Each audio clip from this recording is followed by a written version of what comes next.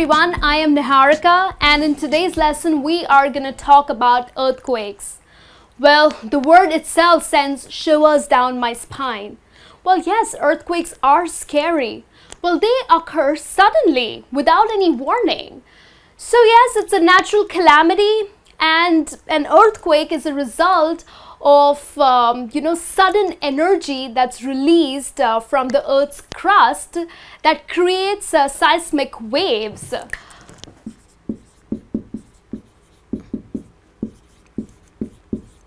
And that's exactly the reason why the ground shakes violently, and that typically causes a lot of destruction. And with the recent Nepal's devastating earthquake, here's a lesson for you that would help you to talk about earthquakes, and also, since all the news channels are flooded with the news of this earthquake, you will be able to understand the news better. So let's get started. Now, these are some technical or scientific terms related to earthquakes. So we have Richter Scale. Now, Rector Scale is, the energy that's released by an earthquake. Well, that energy is measured on a Richter scale.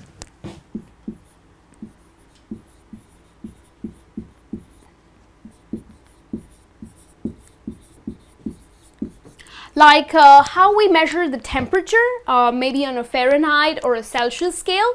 Well, an earthquake is measured on a Richter scale, okay? The next one is Mainshock. Now, when an earthquake occurs, this is large earthquake which kind of destroys everything. So that the largest earthquake in a sequence is called a Mainshock. So I would say the main earthquake or the largest earthquake. Now, what follows after the main shock is the aftershocks. Well, we call it as aftershocks. Now, aftershocks occur occasionally, and well, especially if there's a big or a large earthquake that has happened, it's inevitable that there would be aftershocks that would be felt by the people in the area of the main shock. So aftershocks are smaller earthquakes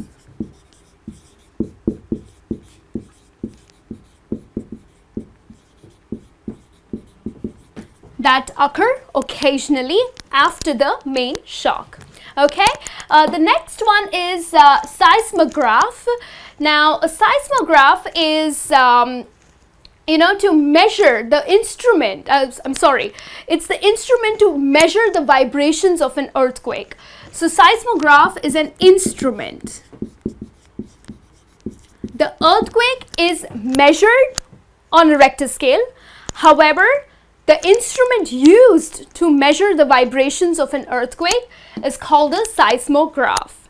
And the person who studies, or I would say a scientist who studies about earthquakes, is called as seismologist.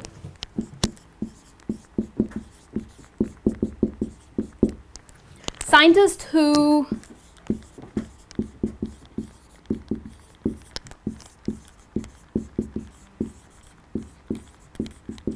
so scientists who studies earthquakes are called as seismologists or seismologists. Okay, so these are some technical terms that we learned.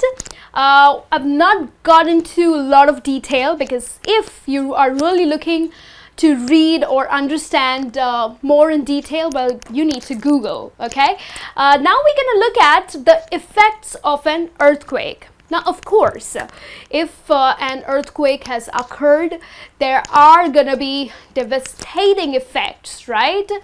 Like something that happened in Nepal. So here are some effects. So we're going to learn about it, which will eventually help you to talk about earthquakes.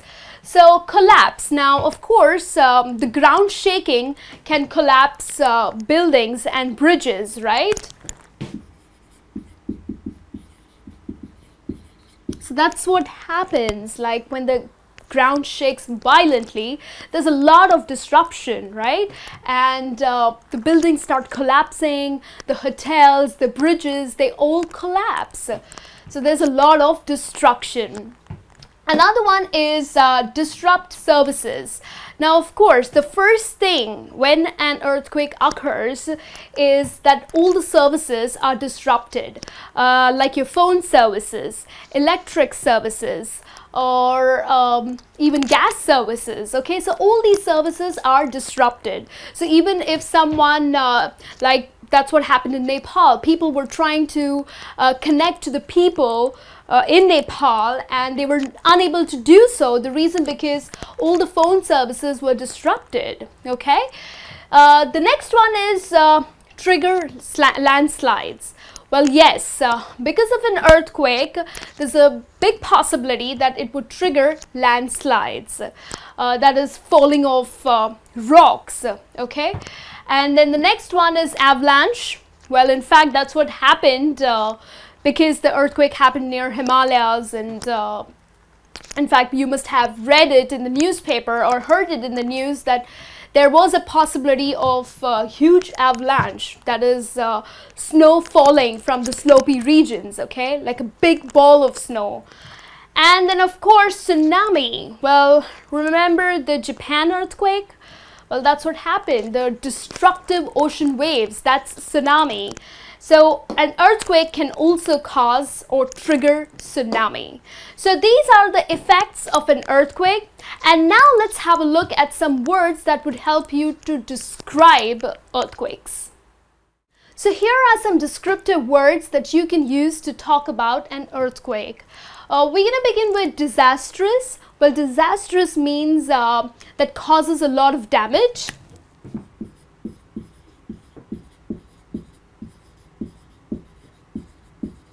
Well, it's obvious if there's a big earthquake that has occurred, it is going to be disastrous. The reason because a lot of things would be damaged, right? So this is one of the words that you can use to talk about an earthquake.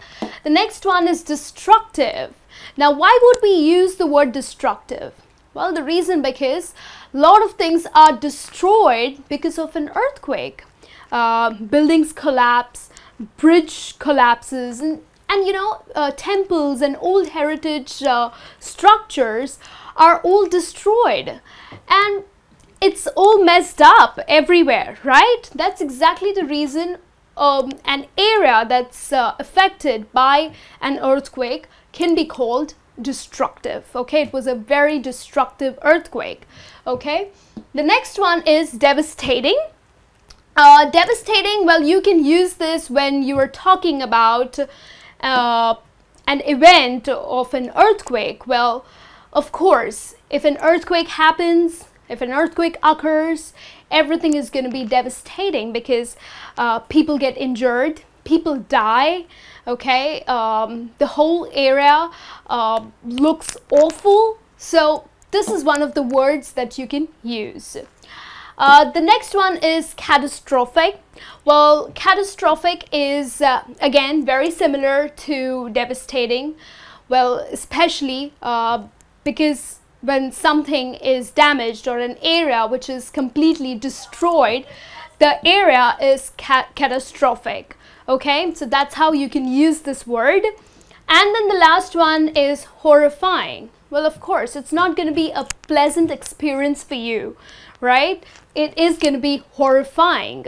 Now, even when you end up, if you are not there in the area where the earthquake occurred and you're just watching the news channels, even the images are so horrifying because they're disturbing. You get disturbed, you feel nervous about it, right?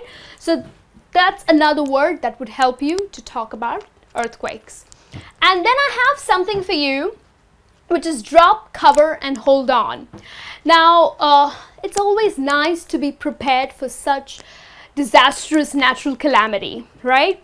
So do practice this, because if you are well prepared, well, you can beat the earthquake well.